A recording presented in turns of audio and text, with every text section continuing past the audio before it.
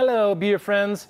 Today we're going to be breaking down everything you need to know about ascorbic acid. It's something that we've plugged on this channel quite a bit, and so today I'm just going to kind of break down what it does, why it works, how it works, and most importantly, why we use it the way we do, and how it can be used in your home brew at home. So first of all, for those of you who don't know, ascorbic acid is a powerful antioxidant. It's actually one of two different forms of vitamin C, and no, it's not the kind of vitamin C that's in your pills, although it works the exact same as it would in your body. To give you the quick and dirty, we use ascorbic acid as a beer stabilizer, and that is especially important in today's world of hazy IPAs where beers are hyper susceptible to oxidation. The two main types of beers that are more prone to oxidation are hazy IPAs, or anything that's dry hopped really, and anything with a heavy crystal malt load, which, as a lot of you know, we don't really do. We kind of avoid crystal malts anyway, but for those of you who have crystal malts in your beer, ascorbic acid can be something that kind of helps it from becoming cloyingly sweet. First, let's start with how we like to use ascorbic acid.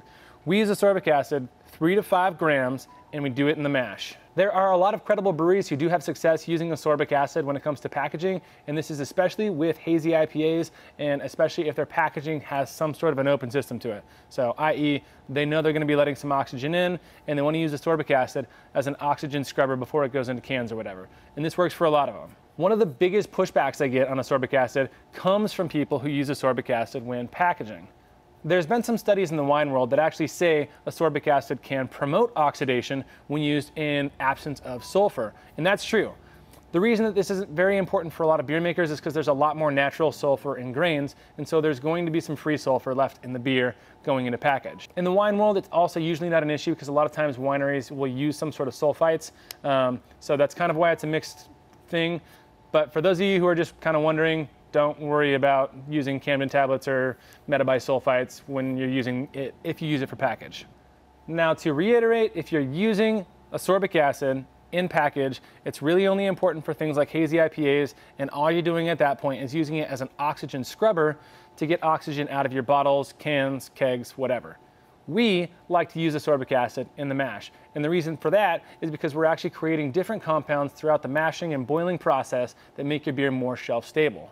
Specifically, ascorbic acid will lead to a number of reactions throughout those stages that create compounds that would normally come from doing a decoction mash or a really long boil that are known to make historical styles very, very shelf stable. In this way, you can basically get a really, really shelf stable beer with a short boil time and a relatively modern process.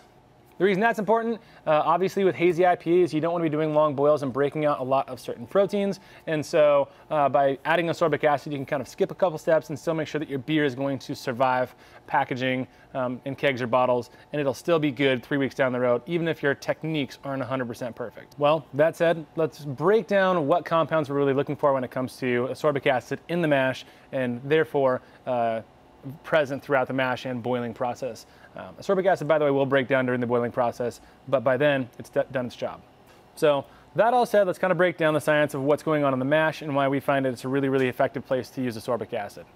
There's two different reasons that we're using ascorbic acid. One is to reduce reactive oxidant species.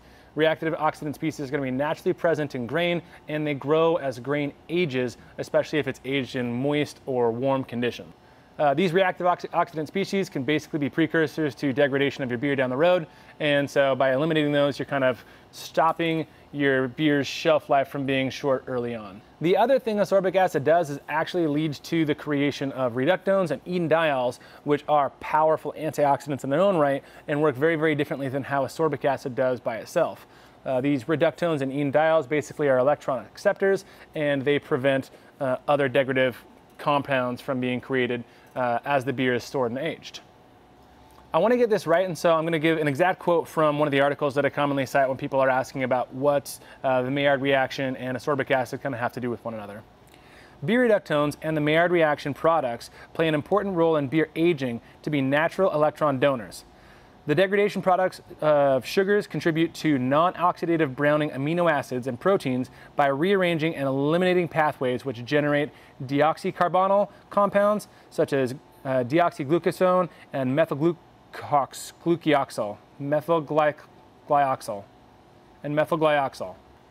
For those of you who want us to dig more into the science of this, I honestly don't know most of those compounds and what exactly they do in beer. I've just read through these articles and kind of gotten the gist of it. So if you want me to dig in, I'm happy to do so. I'll link all these articles below. And the long story short in this whole thing, we like to use our ascorbic acid in mash.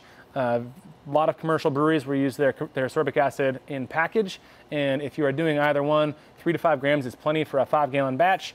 And it's really hard to overdo. It's not a strong acid. So no, it's not going to affect your mash pH.